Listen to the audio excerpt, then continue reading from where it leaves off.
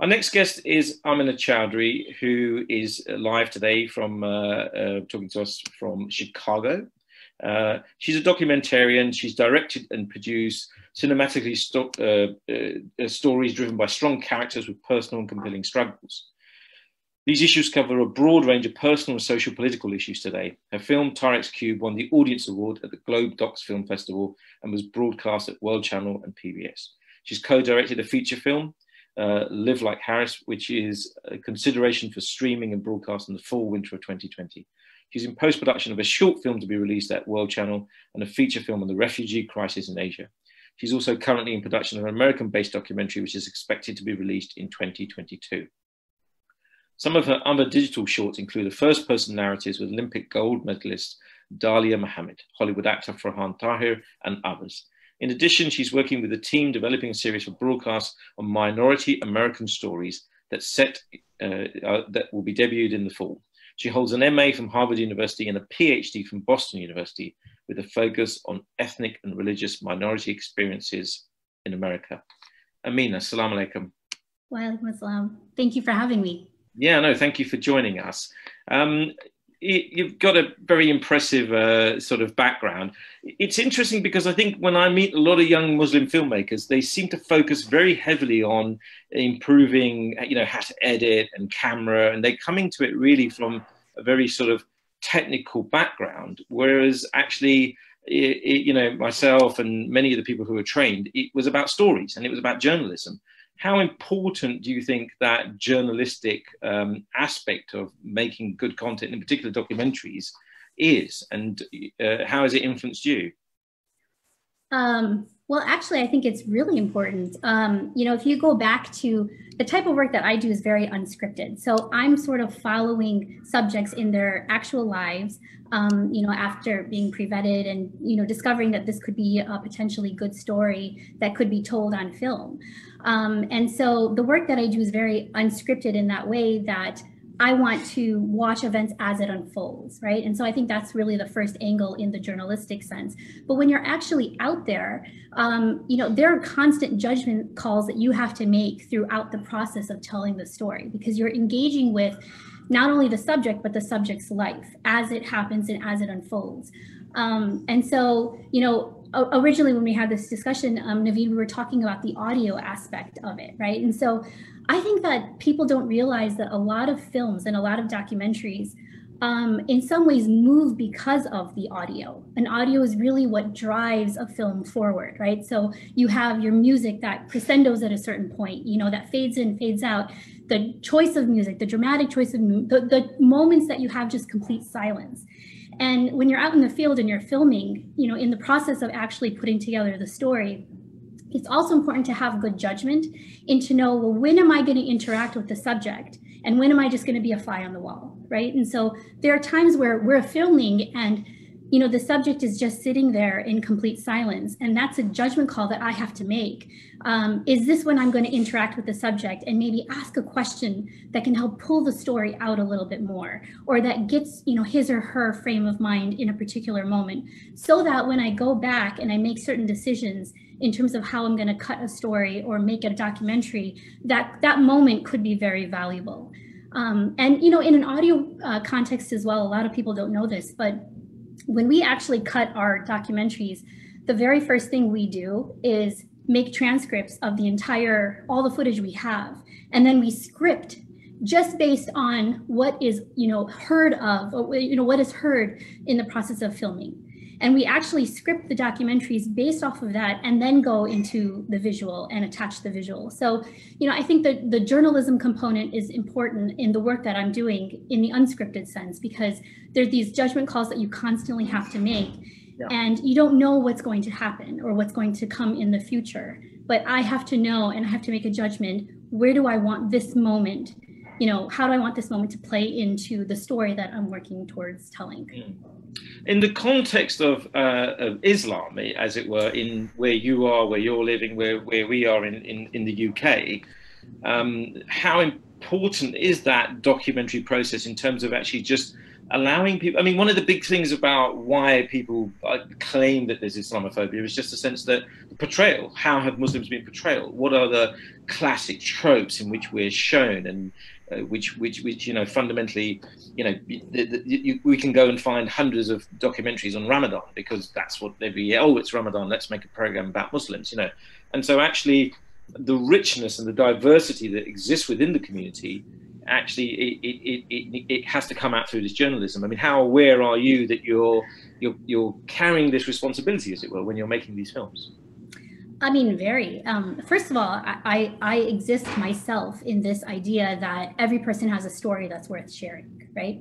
The question is, can it be packaged in such a way that could be appealing to, an audience, right? So I always go back to this, as a Muslim woman, for example, in film, right? As a Muslim woman that's a director, I can see this in two different ways. One is women, for example, portrayed on film, and we had this conversation about Cuties and what had happened with Netflix this past week. So much of women are being, hypersexualized in the Hollywood sense for so long. And what Cuties, shows us is that age is actually moving to like less and less, like there are now young girls as old as 11 as appeared in Cuties that are being hypersexualized. This is important because we're recognizing that global media is heading in a direction that may speak less and less to traditional family values. So as a Muslim woman, I'm able to keep that in context and keep that in mind as I'm, attempting to create a film.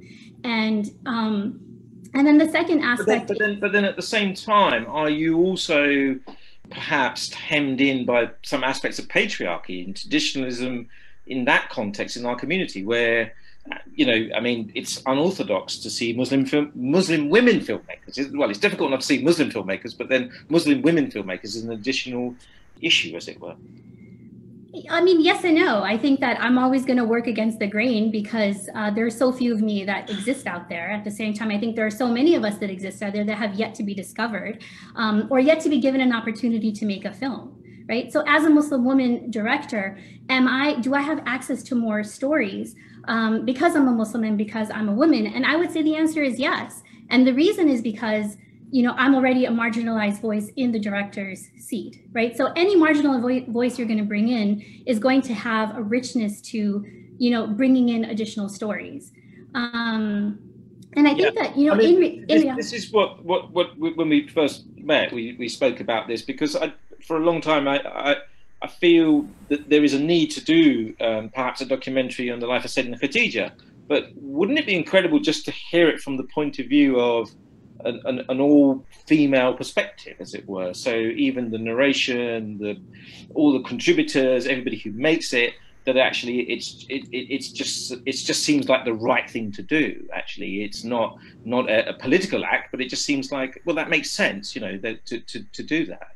Right, of course, because I am a Muslim woman and I have more relatability to the subject, him or herself, depending on the context. And in the case of a woman, of course, Rabia al-Adawiya, most of her biographers are men. Despite the fact that she's one of the most celebrated or one of the most quoted, Muslim women from Islamic history. Yeah. But then at the same time, I think that this really goes into a deeper conversation about the art of story crafting, right? Me as a Muslim woman, am I important because I'm a Muslim woman? I don't think so. I think that my importance really comes from my ability and my skill set as a filmmaker and a story crafter. Do I have the ability to put all of the elements that make a story move and make a story have certain transformality or illumination, a chance to allow for the audience to have illumination? Do I have that skill set, right? In this day and age, I think everybody is a filmmaker, everyone, because the technology is so accessible. The question is, how many people can actually utilize judgment and the ability to use the technology to move forward a story? Do you have the ability to frame correctly? Do you have the ability to get the right audio levels? Do you have the ability to move a story in a certain direction? That's the first question. The second then comes to story crafting. And I think this goes back to the previous panelists and the points that they were making. Storytelling is an intentional art, right? And I think that there's an intentionality in why stories have, from the beginning of man, been a product that has been used to drive forward a point or to create a certain element of connection. And, you know, I read once recently that there's this great, you know, idea that you can never exhaust the actual meaning of a tale, because there's so much connection that, you know, the person who is hearing the story or engaging with the story in whatever medium is able to take in and draw from that, right? It becomes sort of a nourishment that humans can relate to based on the needs of where they're at. So if you have the ability to tell a good story, I think that that's kind of the critical thing. And then the last stage, if I, you know, just slip this in real quick, I think the last stage of being a really good storyteller is every person who crafts a story is keeping in mind sort of the experience of the person that they want to hear their story. So I'm constantly making decisions. I mean, 120 hours of footage that I may have shot over like 3 years of a film is going to dwindle down to 55 minutes or 35 minutes or 25 minutes or 10 minutes. I'm making decisions all the time.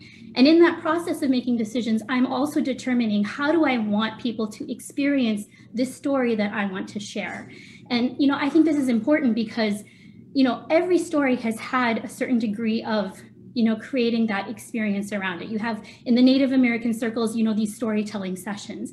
In different, you know, mosques around the world, you may have chanting or melody to go with storytelling because the story was designed that way. Well, even the prophets, even the Sirah, the retelling of the Sirah. Yes, exactly, exactly. And I think in the purpose of film, the experience is to have an audience, right? That's the purpose of why you would have a film and choose to tell a story. You know, I've done stories in the print range, I've done stories in just audio, and I've moved to visuals, you know, for a number of reasons. I mean, one being that the world is kind of moving in that direction, but two, I think that there's so many ways that you can actually successfully tell a story in the visual component and the visual aspect. And so in order for a film to have success, it needs to have an audience. And in order to have an audience, it needs to have a platform. Yeah. And, you know, my unfortunate experience has been that it's extremely competitive in the market that we're in right now, right? On the one hand, because there are very few platforms that are well respected and that have the technical ability to reach out to a number of more, you know, audience and to bring in people to watch the film. And then in another aspect, as a Muslim woman, I'm making decisions on the stories that I choose to tell. Because, you know, again, I think everyone has a story worth sharing, and even on film. But the ones that I'm actually choosing to tell, they will come with a certain lens attached to it because I am the storyteller. And I'm creating that intentionality, and I'm creating the experience of how I want it to be. And I have my set of values and my set of, you know, sort of direction that I want for a film to proceed in.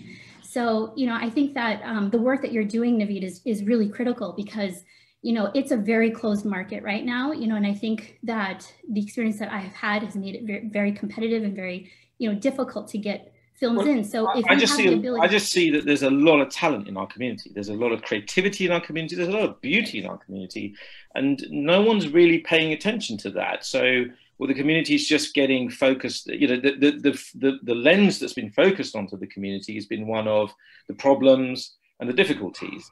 And then actually now we've moved to the stage of the arrival of YouTube. And that's, like you said, everyone's now a storyteller, but there has to be a distinction. I mean, we've started with Haroon, who it's kind of a combination of both intermittent fasting and fine dining, what he was talking about, I'd see it. And then a video's content is, you know, really very good quality hand-reared beef and, you know, organic food, as it were. And then, yeah, you know, in terms of documentary making as well, it's sort of, it nourishes the mind, it informs, it educates you. And then actually we've got the snacks, which is, you know, the 3 minute on YouTube. And so actually this also translates into value. And the danger is when it's all equalized, and that equalization is actually behind that is these big platforms. They put no consideration on whether you spent 50 years crafting a masterpiece, you know, and may have spent so much of your life and money towards it, or whether you've made it in just kind of throwaway rubbish, as it were. So they just put everything on the platform and just let people consume. And so I think for us, it's really important that we're able to build our own independent space. It's not going to be for every Muslim on the planet. It's not going to be for everybody's taste, but there is a growing consensus and a growing a community emerging who actually really value this. But also there is an interspace. There's an interspace between the inner workings of the Muslim community and basically mainstream society. And I think to inhabit that space, it's quite important for us to actually at least mark that territory and say, hey, we're here, we have a voice, and we're capable. We understand the process, we understand the language, we understand the genres, and we're able to do that. So and this is actually what I was actually just add to that. This is actually why the Ertuğrul discussion is important, because if you're able to meet the production level and production value of what we're accustomed to, but then make it be something that is couched in Muslim terms that can be sort of accepted by more people, you're going to have an audience that's going to be drawn to that and actually very much so appreciate it. Brilliant. Thank you so much. Really appreciated you being here today, and thank you for your contribution. Excellent. Thank you. Thank you. My next guest, we're now off to Canada. It's so exciting, just jet setting around the world in the age of COVID. Saturday night for us here in London. It's Zarqa Nawaz. She's a Canadian producer for film and television, a published author, a public speaker, a journalist, and a former broadcaster. In 2007, Zarqa created the internationally renowned CBC comedy series Little Mosque on the Prairie. It's the world's first sitcom about a Muslim community living in the West. Little Mosque on the Prairie premiered to the highest rating CBC had in over 20 years. Internationally, Little Mosque has won awards for Best International Television Series, Best Screenplay at the 2007 Roma Fiction Festival, and in 2012 it made its American debut on Hulu. And actually, we've still not seen it here in the UK. We've been trying to get this, and we don't have that here in the UK. So in 2014, her comedic memoir, Laughing All the Way to the Mosque, appeared on the bestseller list of the Globe and the Mail. A frequent public speaker on Islam and comedy, Zarqa received a Doctor of Divinity from the University of Saskatchewan, apologies to the Canadians, for her interfaith work in community. And importantly, she's the proud mother of 4 children. Zarqa, assalamu alaikum, thank you for being here. Thanks for having me on, Naveed. Yeah, 4 kids. Wow. How do you find time to do all of that? Fantastic. Yeah, no, my husband helped tremendously. And now they're in their 20s, thank God. Yeah. And so I have more time. Excellent. I mean, you're one of the few Muslims who've just, gone up there. You set a new standard, you broke through, and it became almost, I guess, a household name in Muslim conscious, as it were. People are so aware of what you achieved. What drove you? I mean, how important was it for you to kind of get those stories out? Because you've also had a very similar trajectory of sort of journalism, documentary, and then into actually what is, a popular genre. It's kind of, it's what television was made for, I mean, I had a very similar trajectory to a lot of children of immigrants, where their parents wanted them to go into medical school. And I even was I was getting my science degree. I was planning on going to medical school. But once I got to the university stage, I could sense that there was something inside of me that needed to come out. I mean, what it was the storyteller part. And I just, the physics and the organic chemistry and the calculus. And I was like, I can't do this anymore. And I didn't know what it was, but I could feel it bubbling inside of me going, there's something else. And I've got to explore it. And, by the grace and mercy of God, I did not get into medical school. And it was those days when your parents couldn't ship you off to the Caribbean the way they do now. So if you didn't get in, that was the end. You had to choose something else. And my mom was like, marriage, we'll get you married. And I was like, no, there's something besides marriage. I want to get married eventually, but there has to be something besides medical school and marriage. There has to be a middle ground. And a friend of mine was always applying to journalism school and film. And those were the sexy careers, that didn't really apply to Muslim women. Like, we were supposed to go into science and, it just didn't compute. There were no role models. But I mean, I was in a desperate place, and so I applied to journalism school and I got in, and suddenly this whole world opened up of writing and story. And I was like, wow, this is amazing. I didn't even know this existed because I had been so, taken one track and one track only, which is science and medicine. And then I realized I should have gone to film school, but I didn't know the difference between film and journalism and writing. And, because there was this amorphous world. And so a friend said, make a film at the Ontario College of Art. It's just a 3-week summer film workshop. You can make a 5-minute film, and then you can find out if you're a storyteller and you can become a filmmaker. So I did. And it was, and the Oklahoma bombing happened in 1990, I'm going to say 1995. And I thought, wow, this would be an interesting subject about Muslims, because Muslims were arrested for that bombing until Timothy McVeigh was arrested like 3 days later. You went from one suspect to the actual culprit, like 180 degrees. And I said, why is that? And that's when I realized that the power of stereotypes was so imbued in our culture that even law enforcement couldn't, see past it.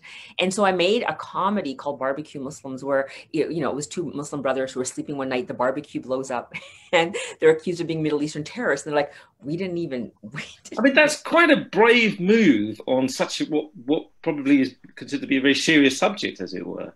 It was, but it got into the Toronto International Film Festival, and they said to me, listen, man, this is like, there are technically beautiful films that did not get in because of yours. And the reason we're letting you in is because nobody is making comedies about Muslims and terrorism. We have never seen this before. And they're like, this is just too original for us to pass up. And that was, their accepting that film opened up my whole life, because once you get into a prestigious film festival like that, then that means funding bodies take you seriously. Then I was able to make my next film, and I was able to build on those experiences until I was able to make Little Mosque on the Prairie. Mm.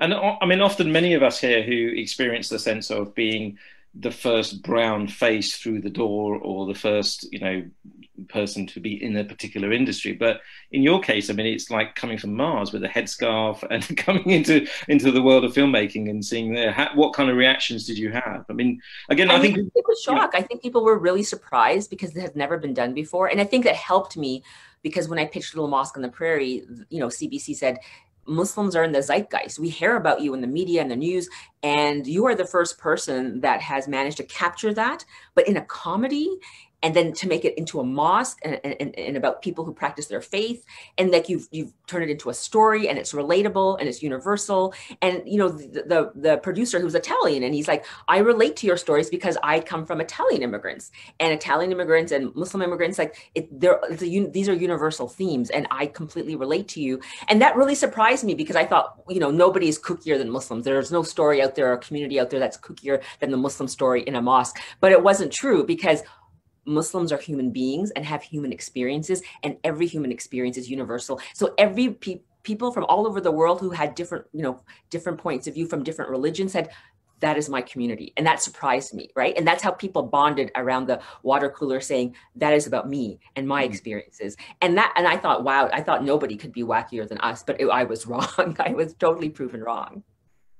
And tell us about your new project that you're getting ready for, as it were, Zarqa. Every project I do is kind of inspired by something in the media that I've latched onto. And a few years ago, I was reading all these think pieces by South Asian women after The Big Sick came out, after the film The Big Sick came out, after Aziz Ansari's Master of None. And they were saying, why is it that finally we get Muslims in Hollywood making it, but then it's about brown men having relationships with white women.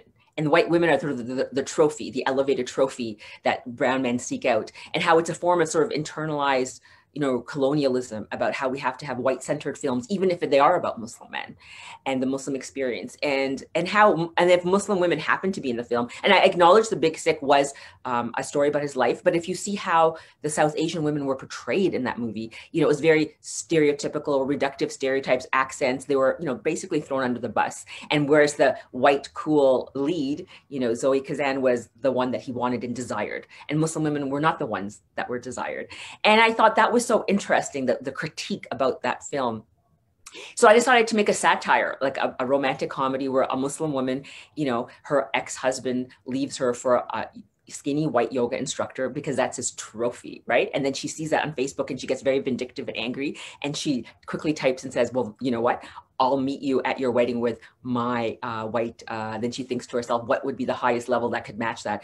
Brain surgeon, Brian. She makes it up out of whole cloth, presses send on Facebook, and it's out, right? And now she has to find him. So she goes on a, dating app and puts in her parameters of what she wants, white brain surgeon named Brian. And she gets a hit. And the comedy is how both brown Muslims are now saying, you know what, if we're going to compete with white trophies, I'll meet your white trophy with my white trophy, and we'll see how that goes. And I wanted to, make it very self-aware about how Hollywood makes romantic comedies and what it does to people of color.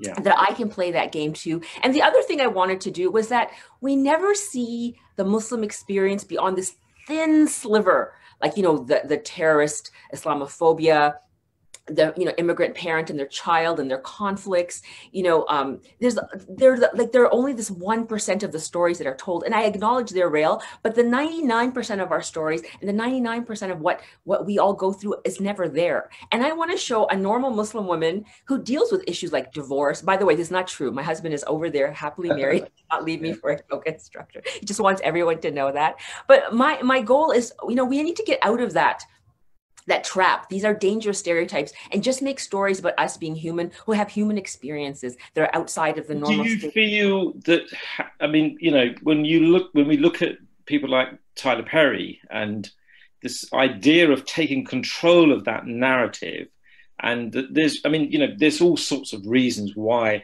these tropes exist and why those narratives are there, but fundamentally, people will argue that actually it's what sells, it's what people will come to watch. You know, there's, as a group, as a community, as a group of people, there's just not enough of us in these countries to justify the budgets, as it were, to kind of do that. So do you feel, having been in the industry for this period of time, is your work for that mainstream, or do you feel that increasingly, like what we were talking earlier, that there needs to be an interspace between actually where we have more control of the narrative, we're able to say to people, look, this is not what you expect to see about us, but this is actually closer to what we do. But we're also not in what would be a very closed Muslim-only narrative, as it were. Well, I think Little Mosque broke open that space for a lot of people in Hollywood. For the first time, they saw you could have non-white leads and still have a white audience, because white audiences don't want to just see white people, but if you don't create the product, then they have nothing to watch. And so, and I noticed that I got a lot of attention in Hollywood, and that after that, all these other shows started breaking out, like Fresh Off the Boats, you know, even Modern Family, you know, in Canada, Kim's Convenience. And, you know, studio executives said Little Mosque on the Prairie gave them the confidence to know that you can have diverse filmmaking and that there will be an audience. So it helped change the game. And now, you know, when all the critiques happened with, you know, BIPOC, people are saying, why are we not, you know, behind this camera? Why are we not allowed, you know, to be in the writing room? Why are we not allowed to tell our stories from our perspective, from our viewpoint, not just white-centered stories, and that you're just populating writing rooms, you know, for the sake of diversity quotients? Because that's not what we need. We need stories told from our perspective, our point of view. And so then, you know, so you are seeing now Hollywood being taken to task for that, and now you're seeing them responding. And I think, you know, even when you see films now like Crazy Rich Asians, where you have romantic leads who are both Asian. And so you're seeing the change. So the change is there and the opportunity is now, because now they're waking up, because now there's transparency and accountability, and people are paying attention and counting the numbers, and even going, you know, to streaming services and going, how many of these films are about white people and white-centered stories? How many writing rooms do you have that have showrunners who are not white? Who, you know, and the gatekeepers are being told, why are you only letting, you know, white stories in? And so you're seeing that accountability. So now is a chance they are giving Muslims. And so we need more Muslims to rise up to this challenge and become the writers and the showrunners and own production companies and make the product that will go out to the mainstreamers. We can't be in our own little Muslim bubble making our Muslim shows just for our community, because that doesn't help us in the world, because the world has to see these stories and see our point of view, so that they will, because television creates culture. And if we want to change the culture, then we have to change the television and what comes out of it. And that's our job, not just to be in our Muslim bubbles, but to be in the mainstream and to break out and to show the world. And we have the opportunity now, because people are I hear this every like decade. Now's the chance. Now there's chance. And it opens up a little wider and a little wider. But I feel like now there's a real opening, and there's a real accountability that I haven't seen before. So I think if you're a filmmaker of color, this is the time to move as fast as you can. Thank you so much. It's been brilliant talking to you. Where can we find out more about your new project? So I have my trailer pinned on both my Twitter, my Facebook, my Instagram. And in the Canadian system, we have what we call discoverability. So the more people that share it, then the Canadian government agencies say this is worth funding, because she has proven that this is, you know, a value and that people are watching. So what would help me is if people would share and retweet and put it on Facebook and Instagram and get it out there, because that would help the trailer go from being a trailer to an actual television series. Fantastic. Thank you so much. Thank you for joining us today.